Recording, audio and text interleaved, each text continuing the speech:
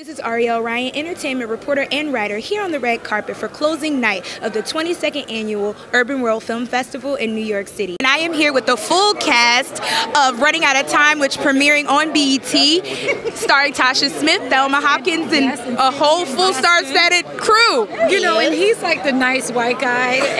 Except that he's going to like shake hands to everyone, all the photographers and everything. But he's so mean in this movie. We wouldn't even know he was But is he kind of mean to the point where we want to like him? You want to kill him. You want to kill him. You want to kill him. Ain't nothing like him about.